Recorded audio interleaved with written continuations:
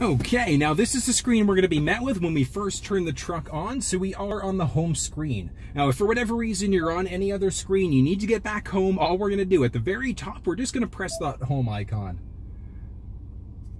Perfect. Okay, so as you can see here, we've got a little bit of a summary of what's going on inside of the truck. So we've got the navigation built in, which is going to be standard in the Lariat model and above. We've got whatever station's currently playing. If our phone was connected, it would show what song is currently playing. Moving down, we've got the ability to add a phone. We're going to be doing that in just a second. And we can turn the heated steering wheel on or off from the screen. Moving down into audio. So tons of things here. We've got our sources. We can change between AM, FM, Sirius, and Bluetooth. If our phone was connected, it would show up there also. Moving back, we can direct tune. So we can tune to a different station a few different ways. We can direct tune here. There's a tuning knob down this way. And we've also got the ability to use the screen, or we can use the voice button on our steering wheel in order to do that as well. So all we're going to do is select whatever station we want to tune to and enter. And as you can see, it's changed the station. In order to save a station as a preset, all we're going to do is change to whatever station we want to save. We're just going to press and hold. And it's going to save that preset for us. So very, very straightforward. Moving into our climate settings. So a couple things to look at. We do have some settings. If we move down just a little bit, so you can see we've got some settings down here, but we've got the majority of the settings up in the console screen. So auto is automatically going to let the vehicle determine what the cabin temperature should be. When we get into the menu, that gives us our max AC. We can turn the heated steering wheel on or off from here. And we've also got the ability to go max windshield defrost. Moving over, we can turn the system on or off. And we've also got this dual button here. So dual means we're in dual zone climate control. So I'm just going to adjust the driver or the passenger side. So you can see there's a difference between the driver and passenger, but it's always going to default to the driver if we want to get rid of dual. All we're going to do, press that dual button. As you can see, it's taken the driver's side setting. Moving across, this is going to blow the air conditioning or the heat to our windshield, to our face, or to our feet. We've got our fan control setting on the screen, and we can also use the fan control setting moving down a little bit.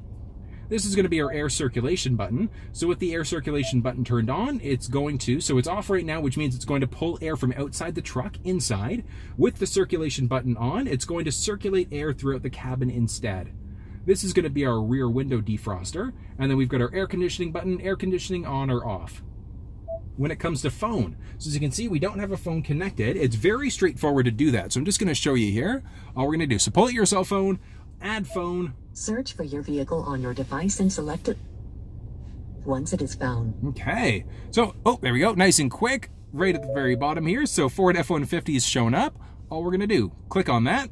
Confirm that the pin displayed on Sync matches the pin displayed on your device. And as you can see, the pins match up, 807111, perfect. And we're going to hit yes and pair. For your safety, please stay alert to changing road conditions and use Sync's voice-activated features while your vehicle is in motion. And that's it. So it's really that simple. So last one's going to come up on the screen. Do you want to allow contacts and favorites to sync? Absolutely, we want to do that. And the phone is now connected. So a couple things to point out on the screen. We've got 911 Assist. With 911 Assist turned on, it's automatically going to dial 911 for us if the vehicle senses that we're in an accident. So I do recommend turning that one on, making sure that your phone's connected to the vehicle every time you hop in. Automatic contact download. If there's ever a change to our contacts, it'll automatically update that for us. As you can see, we've got all of my phone, my contacts are here. We've got my keypad, we can go text messages, we'll get Siri involved in this as well. So my phone is fully connected. So one thing to point out, if we go to our app screen, LiveX Live is now shown up. So that's an app that's on my phone. It's a radio app. You could also use Spotify, things like that. And you've got the ability to control that. So we can enable certain apps directly through the center console. Really, really neat. So it's going to play off of LiveX Live instead. So we can control it on our center console screen rather than using the app. So really, really neat that the vehicle does that. Now playing Station Foo Fighters Radio. Why, thank you. In order to be able to remove a phone. So there actually, before we do that, there are some things, mobile apps that'll work. Some of them you have to be plugged in on. Some of them you can just do over Bluetooth. Waze is one of the apps that you can use through the center console screen. Really, really nice that it's got the capabilities to do that. So we've got our phone settings now. We can view all devices that are connected. So if we have multiple devices, it would show up. Manage contacts, text messages, etc. In order to remove a device, we're just going to go to our devices there, move into my phone. We can either disconnect or fully remove. So if we hit remove and yes, as you can see, it's completely removed my phone from the vehicle. Jumping back in here, my phone's no longer connected. So it's really that simple. Moving into navigation. So as I mentioned, navigation is going to come standard on the F-150 Lariat. It's going to be built in. So a couple ways that works. So navigation, we're just going to hit the search button at the top there. And all we're going to do is start typing in the address that you want to go to. Now, one of the things I recommend is pause every now and again because it will autocomplete and come up with the address for you. Just going to press the address there. Perfect. Now, we can save it as a favorite by pressing the star icon, or we can hit start in order to navigate to that destination point. Obey traffic laws. Be alert and use voice commands while driving. Please proceed to the highlighted route, and then the route guidance will start. There we go. So very, very straightforward. In order to be able to cancel out an existing route, we're just going to press this X button at the top. Cancel route, yes. And there we go. Moving our controls back up, we can now jump into our menu, which is going to give us a ton of options. So we've got basic navigation settings. So we've got our screen view, traffic list, our navigation settings. Gives us a few different options. So map preferences.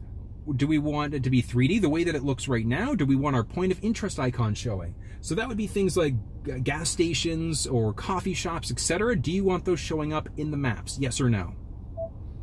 When it comes to route preferences, it's what route do you prefer? Do you prefer the fastest, the shortest, the most eco-friendly route? Moving down, what don't you like when you're driving? Do you not like freeways? Do you want to avoid toll roads like the 407 and other roads? So you've got the ability to select that here. With your route preferences, it's going to create a map for you and a route for you based off of whatever preferences you've got. Lastly, navigation preferences are going to be our prompts. So as we come up to an upcoming turn, what happens?